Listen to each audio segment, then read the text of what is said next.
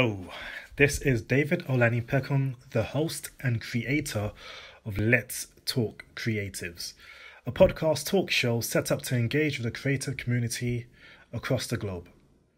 And today's special guest is Nwadiogbu. He's a conceptual artist based in Nigeria. To what conversation? Kerry James Marshall. You're inspired by Kerry James Marshall, and then we'll take it up from there. Yeah, so I'm inspired by Kerry James Marshall, Tola,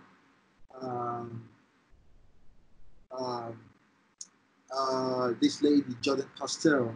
She's been bought her piece, so I was like, she needed to be doing something great, and all of them have this recurring narrative of representing Black people, really different way that nobody has seen before. Because Marshall exaggerates his blackness. Tola creates an energy to her blackness. Jordan Castell creates color to her blackness, and let me take out that blackness and create consciousness of every Black person. So it's an investigation for myself, to try and understand, how conscious, we are as Black people, and represent an inner person than the outer person.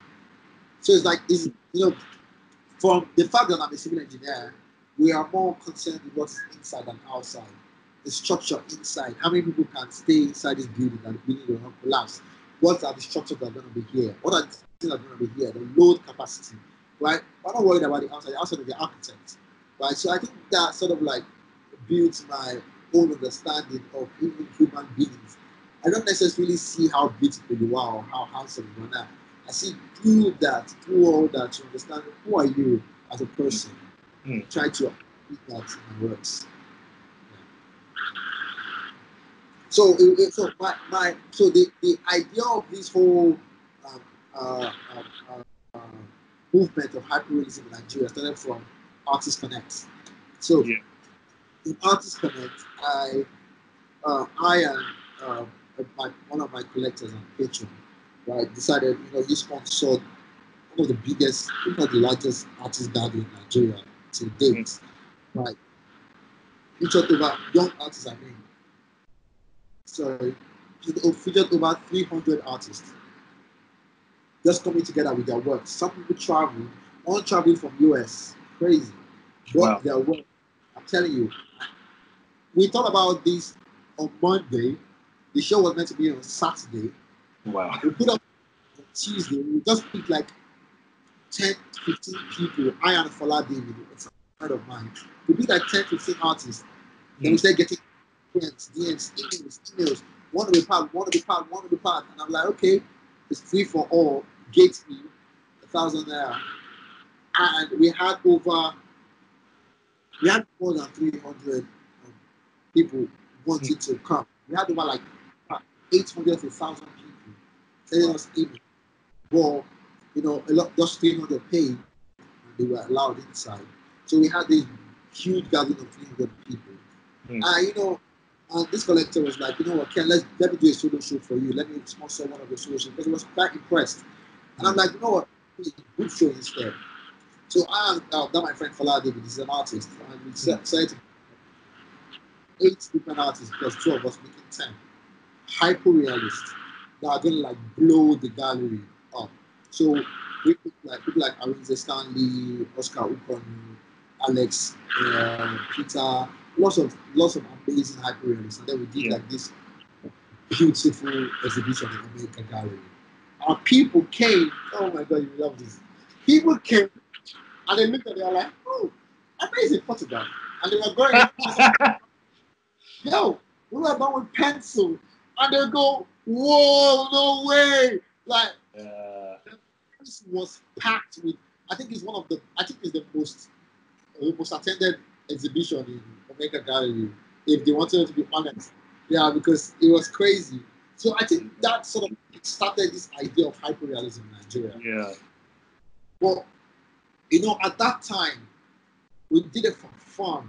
We didn't understand how to create. I understood how to, but we were creating narratives, but we were more concerned with the kind of realism, with how good or how realistic, rather than how deep is the narrative. Yeah. Right. So it got to a point where in my life where I figured out that people care, when you say you are a hyperrealist, people don't even bother about checking what kind of narrative you're trying to express, what kind of thing you're trying to express. They just go, oh, it looks like a picture, amazing. Right? Nobody wants to understand the narrative or deeper conversation that my works brought. So I decided to turn my works contemporary realism. Sort of like bringing myself away from that stereotype, right? And also encouraging other young people that, you know what, instead of just doing complete hyperrealism, we can add other elements that hyperrealism will not make you, will not let you add. You know, you don't paint on your canvas, but you're trying to talk about violence or a narrative, or you can do certain things, collage and certain things like that. The hyperrealism will not give you that opportunity to add. So a lot of people, a lot of young artists, they're following this idea of contemporary realism, which is pretty much interesting. And then that's what led my whole style and idea and works. It's dope. It's dope. Yeah, boys, I wondered, like, oh, you know, where are these hyper-realist artists coming from in Nigeria? You know, it's like, there's so many of them and they're all so talented. It's insane. Like, there are loads, like, and you see Kevin Okafor, not Kevin Okafor, sorry, you see Kevin Hart, you saw the Kevin Hart thing, you saw this Steve, this man who does this show, this old black man. Steve Harvey? Yeah, Steve Harvey. So all these people, they commented on certain Nigerian hyperrealists. Somebody drew Kevin Hart and he was like, you know what, I love this world, I'll buy it from you, do it 5 of my friends. The person came out of BBC, CNN. Steve Harvey, the same thing. I love this world, do extra, you know, came out. So a lot of people say, I did Burna Boy's album cover, this one did work for this, somebody's giving work to Swiss Beats, everything is just bubbling, and everybody's there, being part of this movement. But in the art world, founds are the movement. So I understand why. It's because when you bring something like that, hyperrealism can be taught. I can teach you how to draw a face, but I can never teach you how to create art. Yes. That's the point. That's why they found at it. Because hyperrealism is not, as an artist, it's not how good you can draw, but it's the kind of narrative and the kind of what you're trying to express as art. So that was. Yeah. I'm gonna keep on going back to the 1609 door piece with your latest series. Seriously, that's that idea. It's like that. You just created a movie. As far as I'm concerned, you created a small film. That's like when you're explaining the concept of the brown door within the new series. It's like a movie. You know, you got a door that shows you, okay, prior to slavery, we had this, and this. Here's the key to the floor. And like you got the person, the figure there, the woman, you're looking into her soul. And like, is she gonna pick up the key? Is she too scared to pick up the key? Is she's scared to go into the unknown? It's an interesting, Seriously, it's a powerful message. It's a powerful message. It's a powerful story. Literally, it's like when you were describing the idea of the brown door, the skin, the soul behind the girl, the key on the door. I saw a movie. My brain was like watching a movie. I was like watching a movie in my brain. Seriously.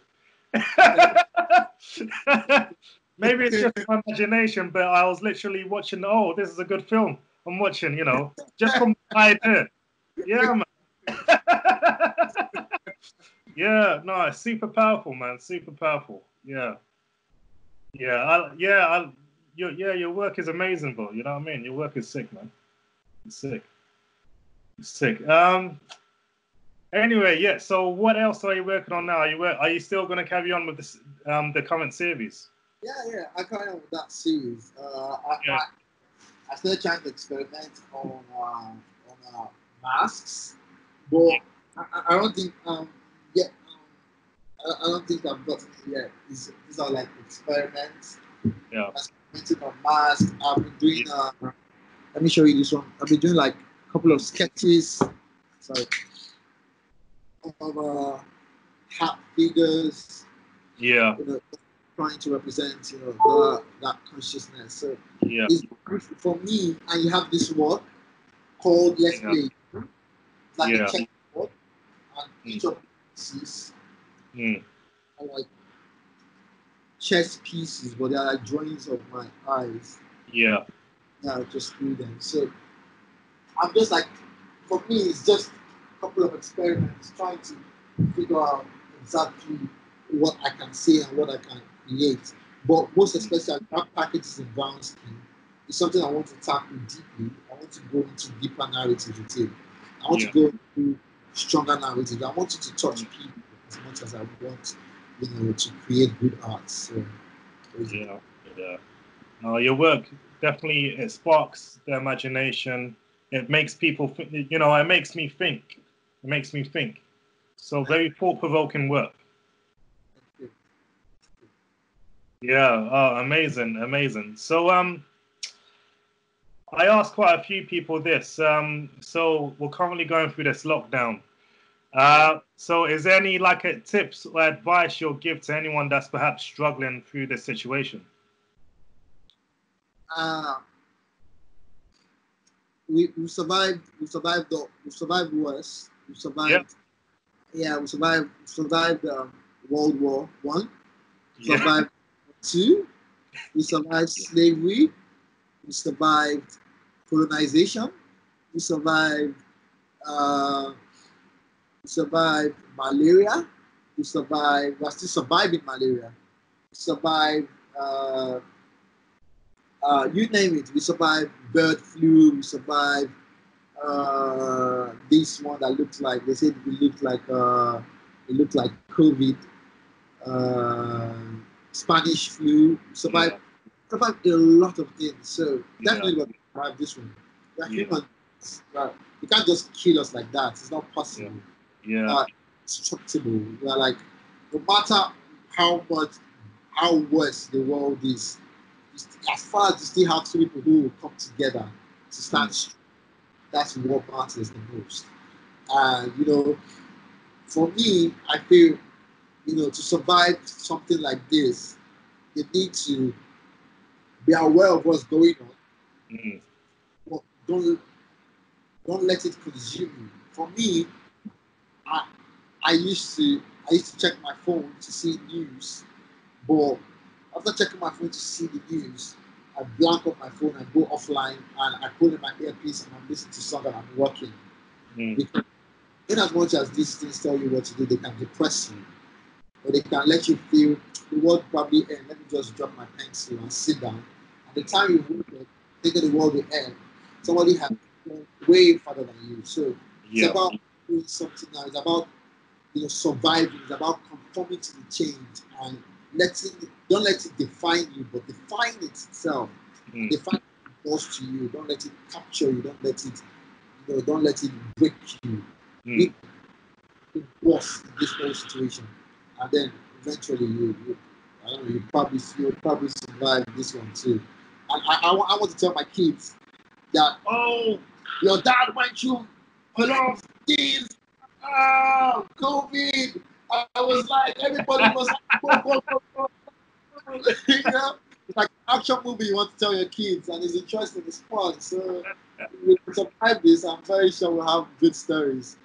I can't wait for people to come out. You know, maybe John Travolta will probably act that one or someone, right, about COVID-19 and all these things. I was Contagion last 2 weeks, and it's all exactly like COVID-19. There was no difference. Social distancing, this and that. So if we can survive this, it will be a very good. And come on, my life will be a movie one day, because COVID-19 is going to be part of my life. I'm telling you. So. No, definitely. Yeah, man. No, yeah, very thought-provoking work here. Very powerful. You're making a point to create like powerful imagery, powerful arts of work, you know. So yeah, we've covered a lot through the Skype. Yeah. So any last messages? Anyone that's following you, or anyone that wants to keep in touch with you, or like, you know, learn more about you? Yeah, I'm actually having a show with 154. I was meant to be in New York this season for 154 Art Fair. Sadly, COVID, so it's all online on Artsy. So I'm having a show 154, 6th of May to, I think, 31st of May. Yeah. 30th of May, I'm not sure. Then I hope to be having a couple of shows. I hope to literally. I actually want to be in a residency program. So I hope that works out. But yeah, you know, they can see me on Facebook, Instagram, Twitter, my website. My website is always updated. I'm always updating my website every day to put it up to date on certain things that happen in the world in my life. And art is everything for me. It's nothing I do again.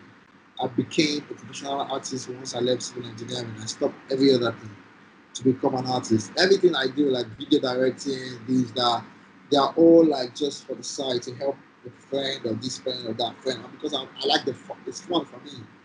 I like new things, especially creativity. So, everything about me is art. So I don't think there's any more artistic person. You want to talk about that me? So I'm doing much art myself. Even my dread is art. So. Yeah, man. Yeah, very Basquiat. I know you're a fan of Basquiat, man. I know you're a fan, man. I know you're a big fan. I know you're a big fan. Yeah. Basquiat picks out the ice block from cups of the liquid. So when I saw it, I was like, oh no, don't tell me you do this now. Because I love licking the ice block. The dreads came from representation. It didn't just come because when I was young, I had dread before. They cut it out, gave me to a smart boy. But then at a point, I figured out that I needed that representation. I needed that black representation, right? Even not for myself, but for people who I was going to meet. Because I knew I was not going to be in Nigeria all through. I knew I was going to connect with the world. And I needed that representation, that African giant form of representation. So that's what the dread came about. Yeah. So everything in my life is sort of like weirdly intentional, to get me to a certain goal or a certain focus in life. Yeah, well, Ken, I appreciate your time. Thank you, mate. No, it's been really good conversation. Really good. And so I'll just say, so thanks again, and say take care. Yeah, you too. Yeah, stay safe, and we'll talk soon. Yeah, you too, mate. Thank you. All right, take care, yeah? Cheers. Cheers. Bye.